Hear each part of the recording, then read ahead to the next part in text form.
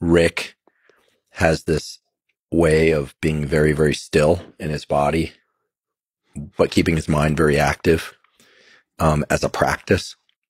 Went and spent some time with him in Italy last June, and we would tread water in his pool in the morning and listen to History of Rock and Roll and 100 Songs. Amazing podcast, by the way. It is. Yeah.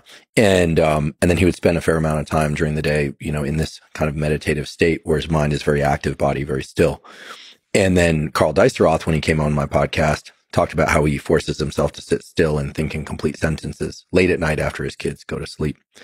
And, there's a state of mind, rapid eye movement sleep, where your body is completely paralyzed and the mind is extremely active. And people credit rapid eye movement sleep with some of the more elaborate emotion-filled dreams and the source of many ideas.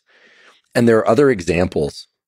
Einstein, people described him as taking walks around the Princeton campus, then pausing and would ask him what was going on, and the idea that his mind was continuing to churn forward at a high rate.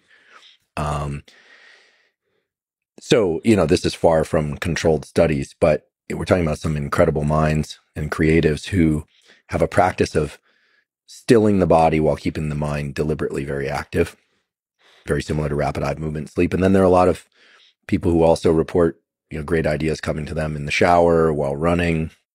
So it can be the opposite as well, where the body is very active and the mind is perhaps more on kind of like a default mode network, not really focusing on any one specific thing. Interesting. There's a bunch of physicists and mathematicians I've talked to. They talk about sleep deprivation and going crazy hours through the night, obsessively pursuing a thing.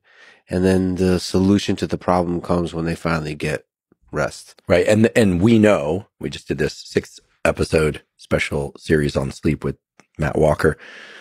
We know that when you deprive yourself of sleep and then you get sleep, you get a rebound in rapid eye movement sleep. You get a higher percentage of rapid eye movement sleep.